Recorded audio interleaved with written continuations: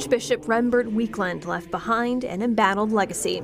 After 24 years leading the Milwaukee Archdiocese, Weakland retired in 2002 when allegations came to light. He sheltered and shuffled around priests within the church accused of sexually assaulting children. The church alluding to those allegations in Weakland's eulogy Tuesday. And many of us loved him.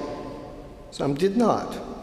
We cannot dismiss their just anger, even as we try to make sense of it all. People were hurt, lives shattered and disillusioned. With the perks and power of leadership comes the burden of accountability for serious mistakes. The church also acknowledging Weakland's accomplishments, like helping promote women to leadership positions within the church and strengthening relationships with other religious leaders.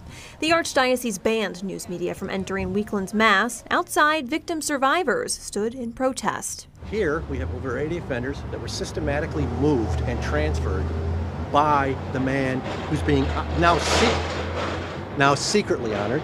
Nothing compares to facilitating the rape of hundreds and hundreds, possibly thousands of children.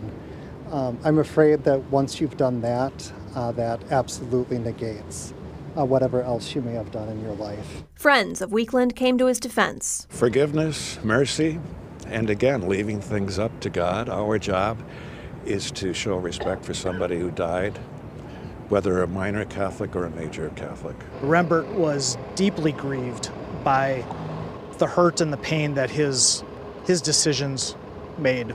The notion that he was unrepentant is a fallacy.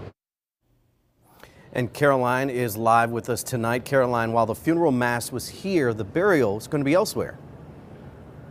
That's right. He's going to be buried at St. Vincent Arch Abbey Cemetery in Latrobe, Pennsylvania. That service scheduled for Thursday, Derek.